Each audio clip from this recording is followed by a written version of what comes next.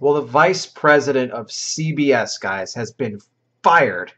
Has been fired from her position after making just, I mean, the most ridiculous, insensitive comments that you could possibly think of, saying basically in a Facebook post that has now been deleted that the people that were shot up in Las Vegas during the mass shooting that killed 59 people so far and injured well over 515 others did not deserve sympathy, because typically people that go to country music concerts are Republicans and they're gun-toting Second Amendment people who vote for Trump.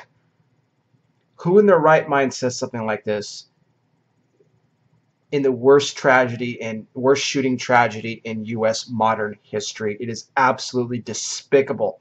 People like this are absolutely despicable to come out and make comments. This isn't just some random, dirtbag on Twitter making an asinine comment like that. No, this is an actual vice president of a major news network, CBS News.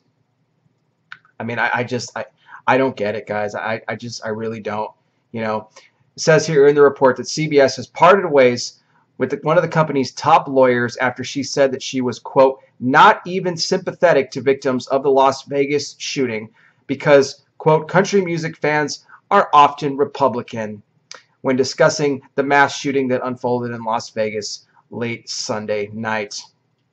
It goes on here to say that Haley Geffman Gold, the network's now former vice president and senior counsel, said earlier today, I posted an indefensible post in a Facebook discussion thread concerning the tragic Las Vegas shooting in a statement that I sincerely regret. I am deeply sorry for diminishing the significance of every life that was affected by Stephen Paddock's terrorism last night, and for the pain that my words have inflicted on the loved ones of the victims.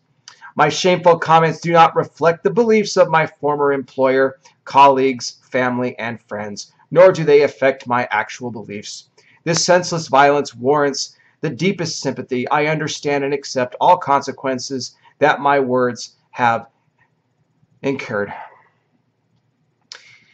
So basically a forced apology, even though she has been now fired from her position there. On CBS released a statement of their own condemning this, saying this is not what they stand for or anything like that. I mean, look, we know CBS is a network that leans to the left. That's obvious, okay?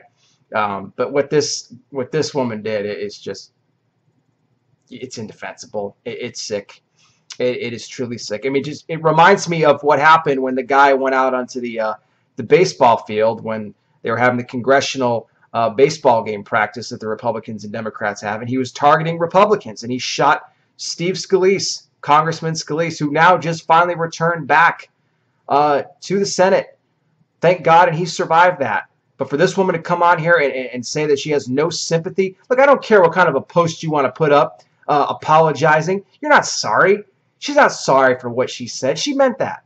She absolutely meant that. To say that it's because they deserve it because they're Republicans and country music fans, they are Republicans or they vote for Trump. This shows you the kind of world that we are now living in today, where this sort of behavior, this sort of response from these, I don't want to call her a person, I just want to call her like a creature, okay? Jesus Christ is coming back soon, I can tell you that much right now. Everything that we've been seeing, guys, I'll tell you what, you never know. You just never know when it could all be over. And if you don't know Christ as your Lord and Savior, I want to encourage you today to make that decision. If you would like to receive Him as Lord and Savior, please let me know. Leave me a comment below. Let me know you would like to receive Jesus as your Lord and Savior today. You could be born again, forgiven of all of your sins. You could come into the kingdom of God today, where you will have everlasting life and a home in heaven for eternity. I promise you, it'll be the greatest decision you ever will make. If you prefer, you can also email me directly, cardsfan480@gmail.com. That's cardsfan480@gmail.com. You can write me on there. Also, if you have any prayer requests, anything else you may need, feel free to write me a message there. All right, guys.